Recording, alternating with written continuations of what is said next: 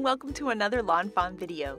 Today we are introducing our brand new plaid stencils. These stencils are so awesome. They come in a pack of 2 and you can do either stripes or plaid with them. So let's go ahead and check it out.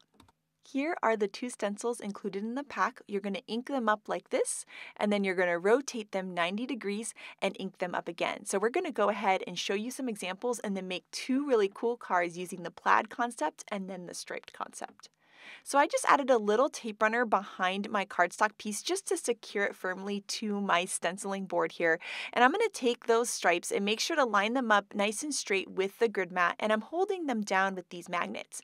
You could also hold them down with some post-it note tape or washi tape as well. This is just a little magnetic board that I happen to have. Now here I'm going ahead, I'm inking up that whole stencil, and now I'm going to take the whole thing, I'm going to rotate it 90 degrees, and then we're going to line it up again. Once again, using that grid mat to help me line it up. Once I've got that in perfect placement, I'll hold it in place with the magnets, or you could use tape, and then we're going to ink over this again. And so this is starting to create the plaid. And actually, I personally love the plaid that is just with the one stencil. I think that looks really, really cool. But you can add even more detail by taking these thinner stripes. So I'm actually looking through the stencil and lining up those stripes so that they're in between the lines I just created. Once I find that perfect placement, I can hold it in place with the magnets and then ink it up. I've done ballet slippers and then peach fuzz ink here. I thought it was a really fun kind of summery color combo. So I've got my first set of stripes there, and I'm going to rotate it 90 again and then line it up again. Once again, looking through the stencil so that I'm adding these stripes to the more blank areas instead of adding the stripes on top of the color that I did with the pink. So we're going to ink this all up again. I'm using a blender brush here. A foam ink blending tool would be great too. And now when you remove it, you can see this awesome plaid that exists. I love that now I can create any custom color of plaid that I need for my cards. Next up, I wanted to create a more subtle background. So I'm going to once again line up my stripe here using the grid mat lines there to help me line it up nice and straight. And I'm inking up with some manatee ink, which is a nice light gray ink. And manatee happens to be my favorite animal. I think they're just so cute. So I'm going to ink up that whole stripe and move that. You can see I like the stripe just by itself, and also like how much do I want to make candy cane stripes with that too. It's going to be so fun for Christmas. So I've rotated that stencil 90 degrees just like we did before. And then I'm going to hold it in place with the magnets and ink it up again with that light gray ink. So I'm inking up along all of those lines, and now you can see the awesome plaid we have going already. Now I'm going to take out the thinner stripe, and once again I'm going to take time to line the thinner stripe up. So you can see I'm looking through the stencil and making sure those wider lines are right in the center of that plastic. So I kind of look and see it's all lined up. Those thin stripes are right in the middle of that white area, and the gray stripes are right in the middle of the kind of covered up plastic part.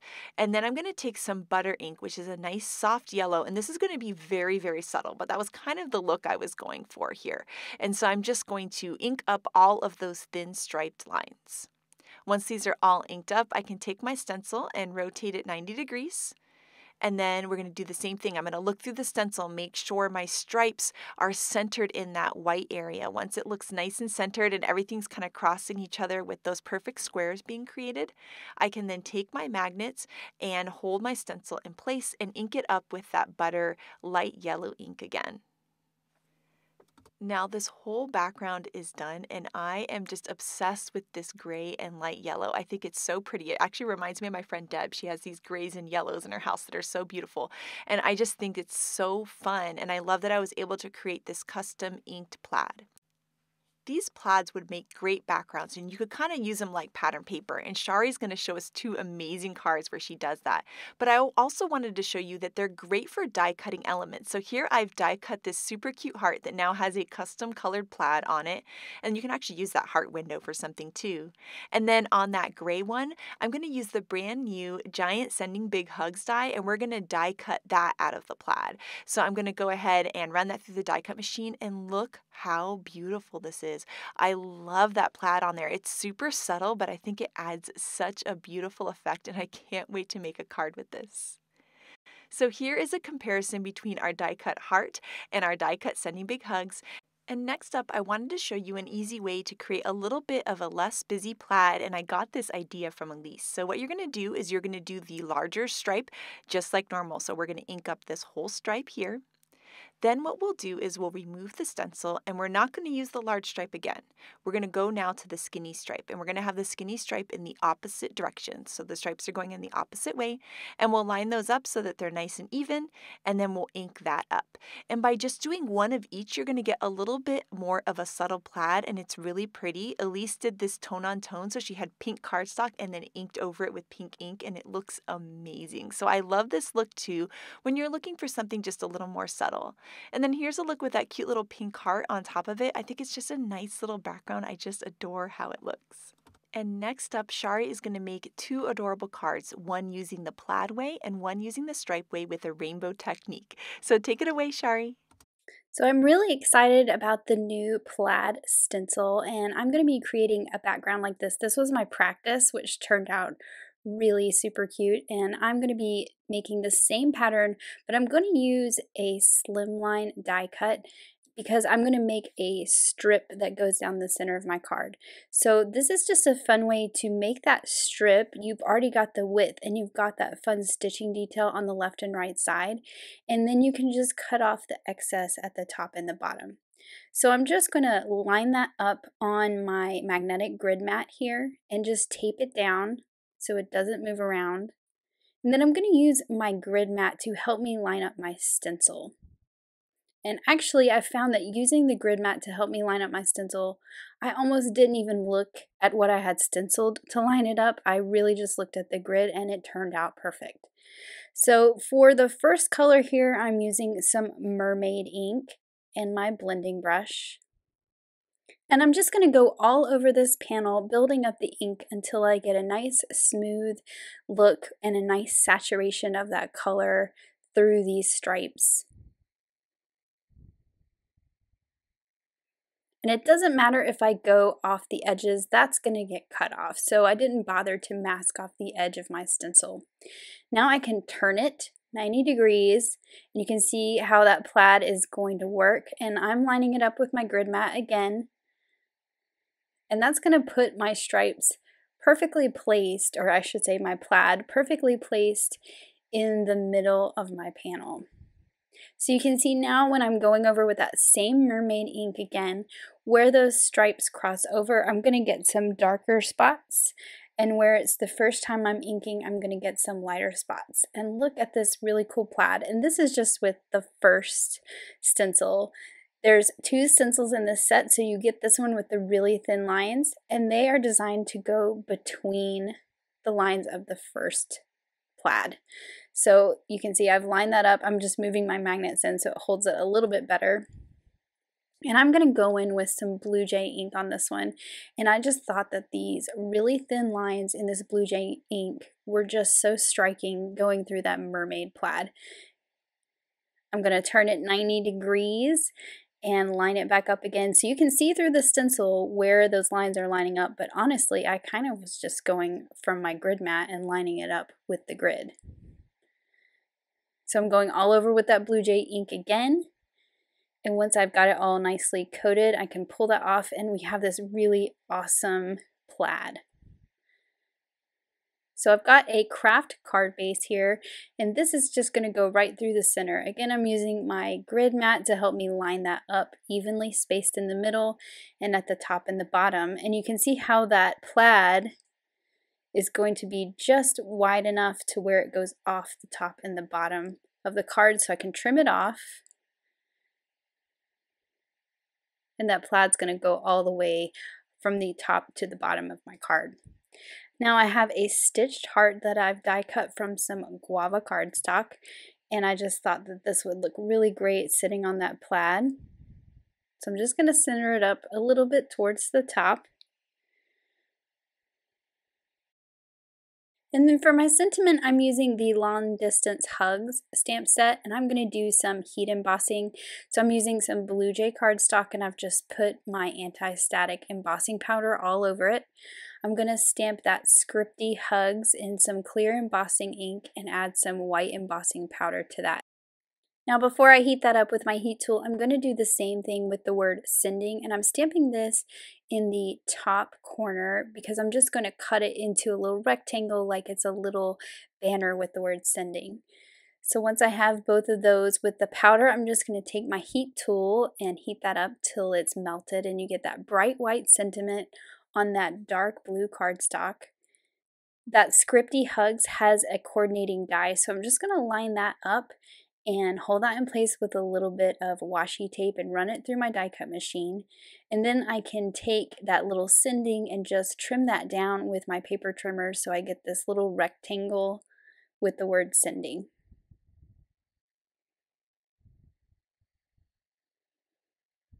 I'm just going to add some liquid glue to the back of that Scripty Hugs. You can see I've already put my sending on there. It's not glued down just yet, but it's there as a placeholder because I really like how the sending kind of tucks into the top of that Hugs word. So I'll just add some liquid glue to the back of that as well and glue that down at the top of my heart. And I use that blue Jay cardstock because it matches that blue Jay ink, so it pulls in that dark blue and you get that nice striking contrast of that white embossing on there. Now you can see, this is what I do. I cut out a whole bunch of these hearts and stars. I just ran that whole die through my die cut machine with my gold glitter paper. And I'm not going to use all these, but I have them to use in the future. And I'm just going to add some of the little hearts cut out of that gold glitter. And I just love that look of that gold glitter on that plaid. I'm just adding some dots of the glue and just picking it up with my tweezers and setting it back down. And then what's left in the bowl, I'll just keep in a little container on my desk to grab for embellishments for future cards. And then here is my finished card, and I just love that plaid, and I can't wait to try out more color combinations. Now for this card, I wanted to show you how you can use that plaid stencil just to make some really cool stripes. So I've got a panel of Bristol cardstock cut with the largest outside in stitch rectangle. So when we put this on a card base, it's going to be slightly smaller. And I'm just going to line up that larger stripe stencil onto this panel. Again, I'm using my grid mat as a guide, so it's nice and straight. And then I'm going to be using all these colors to make a rainbow stripe across my card. So I'm starting out with some worn lipstick. I would say this is at the top, but it's actually going to get turned, so it's going to be on one side of the card. Next, I'm going to go in with dried marigold. And you get this really soft look using the Bristol cardstock. And then I'm just going to go back with that worn lipstick and blend those two together, pull that worn lipstick color down a little bit. Now I've got some scattered straw, and my goal with this is to get towards the center line of my panel because I've got 6 colors and this is my third one. And then I've got shabby shutters. So you can see I moved my magnet over onto my inked part because it was moving a little bit on me. I feel like the magnets hold much better once they're in the center sometimes. So if it's moving a little bit, that's my tip. Just move the magnets around. Sometimes you can get a better grip. Next, I've got some tumbled glass. And then finally, I've got some milled lavender. So I'm going to go back and forth between them, make sure they're blended nicely. And once I have this looking the way I want, I'm going to remove that so you have those nice stripes. And then I'm going to take the thin stripes and line them up in between. So instead of doing a plaid where we have things crisscross, we're just going to do some stripes. I think this would look really cool as red for like a peppermint at Christmas. I think that would be fun. And then I'm just going to go in with my same colors. There's no real reason why I'm working from the bottom up this time. It's just the way the ink pads were on my desk. So I started again with that milled lavender, then I did the tumbled glass. Now I've got the shabby shutters, then scattered straw for my yellow.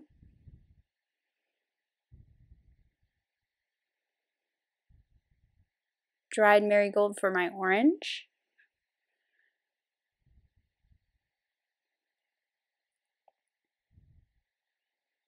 And then finally some worn lipstick for the pink at the top.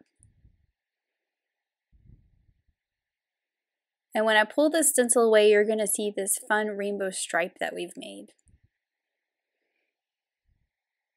So I'm going to fill this card with some hugging critters from Happy Hugs, but I want to give them a little bit of ground to stand on. So I'm going to be stamping the sentiment from that stamp set that says, "Remember hugs? Can't wait to hug you," across the bottom. This is cut from some narwhal cardstock, and it is the same stitch rectangle as the background, so it's going to fit right on the background. And I'm just going to trim this off once I get the sentiment stamped. And I'm just going to trim it in a straight line. So you can see that lovely rainbow stripe panel that I've created there. This is going to go along the bottom, so I'm just going to go ahead and add some glue to that, stick it down.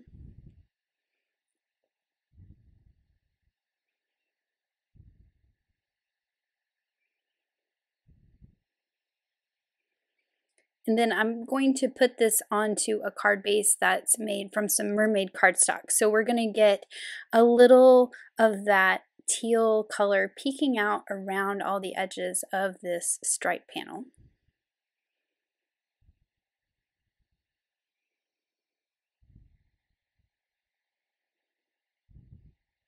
So now I can start to arrange my critters. I colored and cut them out earlier using the coordinating dies, and these are all from the Happy Hugs stamp set. And I just arranged them how I wanted them on my card. I'm using some thick and thin foam squares so we get a little bit of height difference between them. That lets me tuck these cute little squirrels that are looking the other direction behind the tail of the fox there.